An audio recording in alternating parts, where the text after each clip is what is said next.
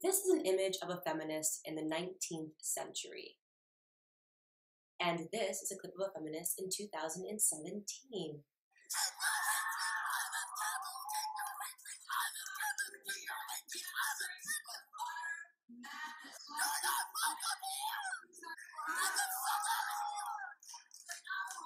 My name is Candace Owens, and you are watching my vlog series, The Myth of the Coon.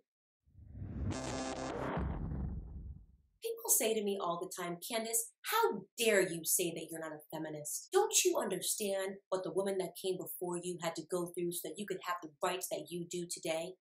Actually, yes I do, which is exactly why I don't subscribe to modern feminism. When the first wave of the women's movement began, women were getting arrested and starving themselves while being held in prison, all because they didn't have the right to vote.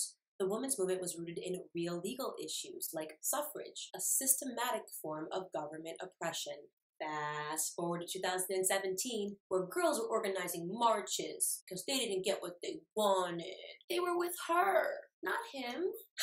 That's right. Women today are boycotting the results of a free and fair election that they were allowed to vote in. I mean, was there anything more cringeworthy than the election images of women dropping their I'm with her pins on Susan B. Anthony's grave? As if there could be anything more disrespectful to her legacy. Every last single one of these women should have been fined for litter. Double fine if you went out and purchased Hillary's BS cry for legitimacy of a book entitled What Happened? Which would have been more appropriately titled It Wasn't Me. I don't know what to do.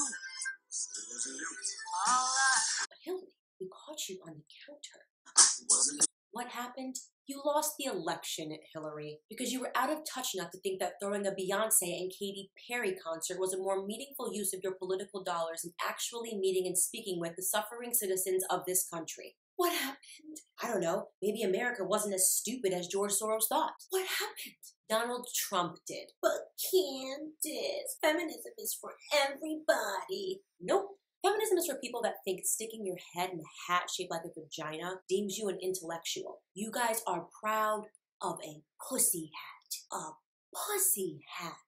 A pussy hat. Want to give in to every stereotype of women being whiny and less educated than their male counterparts? Join the movement. There you can argue about fake issues, like the wage gap, and make funny faces like, huh? When somebody suggests that you maybe get a job outside of fashion if you want to make as much as somebody who works for Goldman Sachs. Huh? No, but seriously. If you guys want to play a fun game and next time a woman talks to you about the wage gap, ask her what EBITDA stands for. Absolutely amazing. Are you a woman that doesn't like that we don't get 6 months of maternity leave when we're postpartum? Might I suggest you launch your own company, hire only women, and implement that exact policy? Let me know how fast capitalism punches you in the face. I was absolutely shocked to read an article recently which claimed that feminists are having a hard time finding men that want to settle down with them because they're too strong and educated.